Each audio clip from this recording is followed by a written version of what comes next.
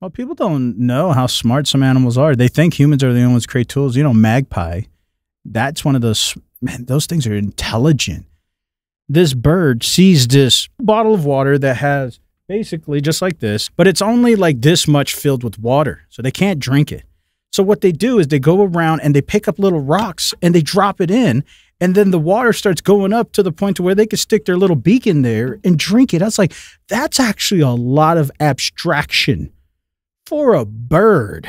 Yeah, I don't think most humans would think about that. That's right. And I'm like, that's a tool. They learned how to use this rock as a tool so they could drink this water. I mean, that's advanced. So I think some people, they really downplay how intelligent animals are. Yeah. Noah Cloud actually put an article on where chimps were actually using tools. They actually created tools and started using them, stone tools. So it could revolutionize our understanding of human history itself.